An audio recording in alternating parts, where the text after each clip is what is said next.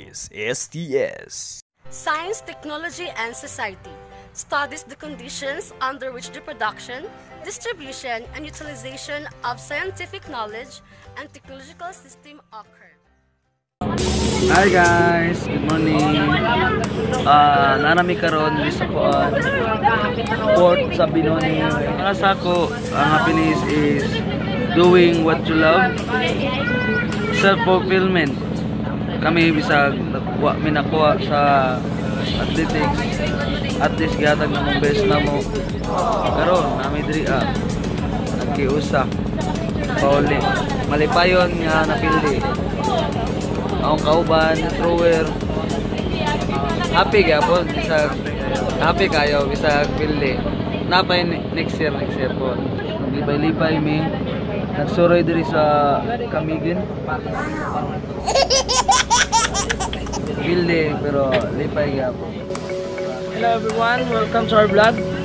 So, ako chika sa inyo about sa STS. So, let's start. Happiness, the word happiness. So, happiness para sa ako sa akong pamilya. Love din ako sila, makita na ko kung silang kami. Love ang nagtumong sa ako. And second, money. Pag na ako'y kwarta, kapahit ko sa akong gusto. Sa tanan.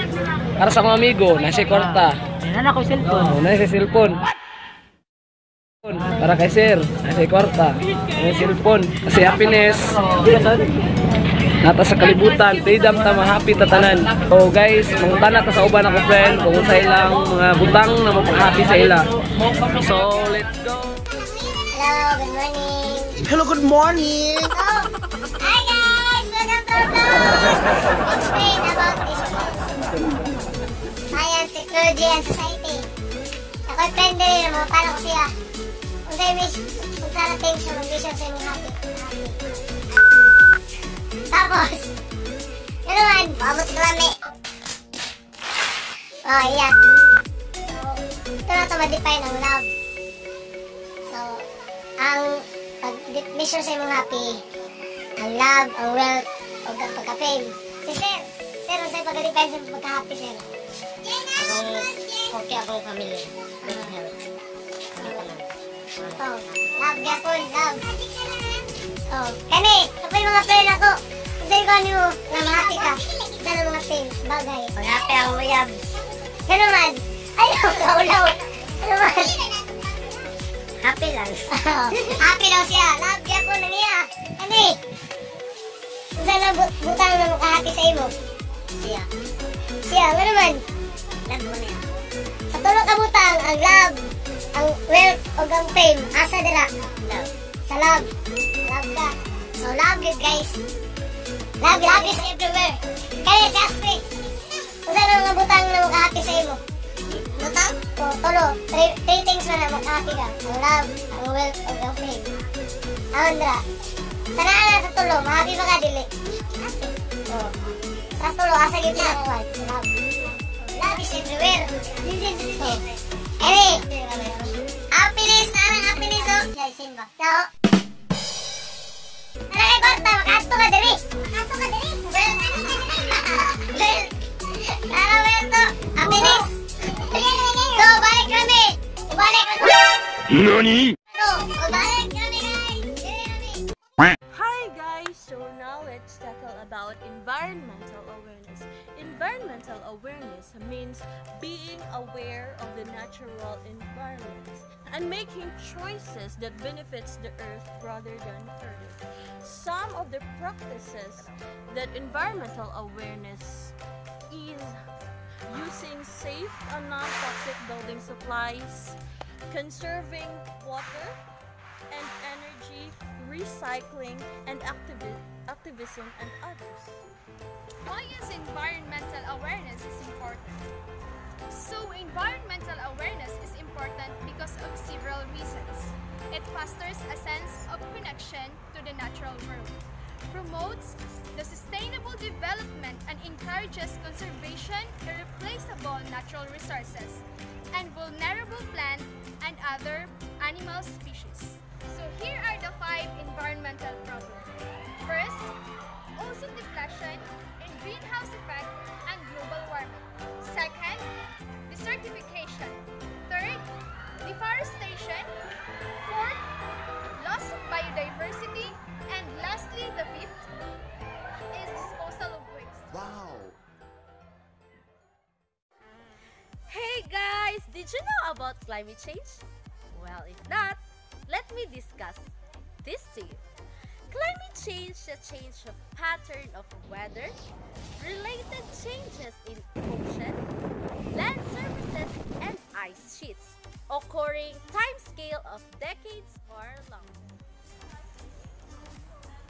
Hello guys, and now I will discuss to you what are the main causes of climate change. The primary causes of climate change is burning of fossil fuels such as oil and coal, which emits greenhouse gases to the atmosphere such as carbon dioxide.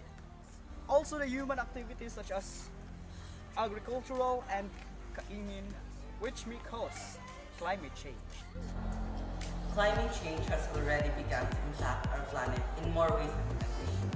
Temperatures continue to rise out throughout the planet, and we are experiencing changes in precipitation patterns as we have never seen before. The main cause of this catastrophic effect in our planet is pollution.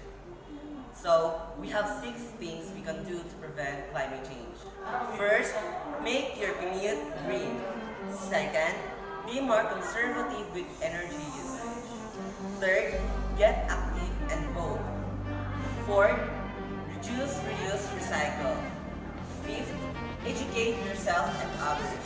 And lastly, sixth, encourage the use of renewable engineers. What's up guys? We are here to define the artificial intelligence.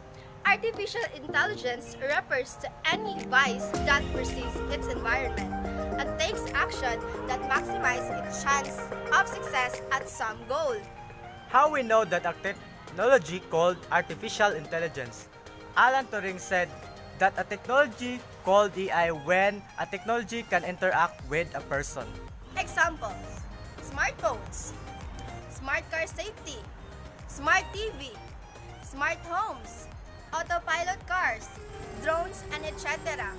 Smartphones, we can use Google Assistant, where it will help to make your appointment easier, or the things that you used to makes easier.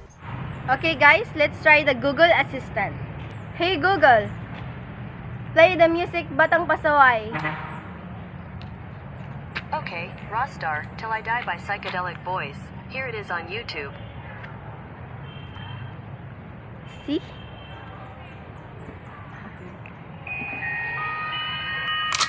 Mark Beats.